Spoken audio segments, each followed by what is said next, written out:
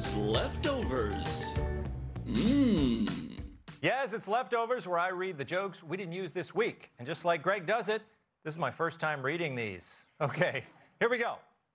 This week, President Biden delivered numerous gaffes during his G7 speech. But when officials mentioned the name G7, Biden wouldn't stop screaming, bingo.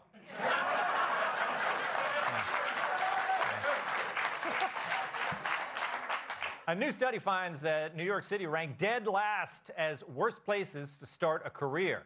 And a lot of people who work in New York would agree. Wow. Oh, wow. Sylvester Stallone's daughters confessed that their father would write breakup texts that they would send their boyfriends. The boyfriends were suspicious because the first 4 texts were pretty good, but then the quality dropped off in the sequels. I gave him 4.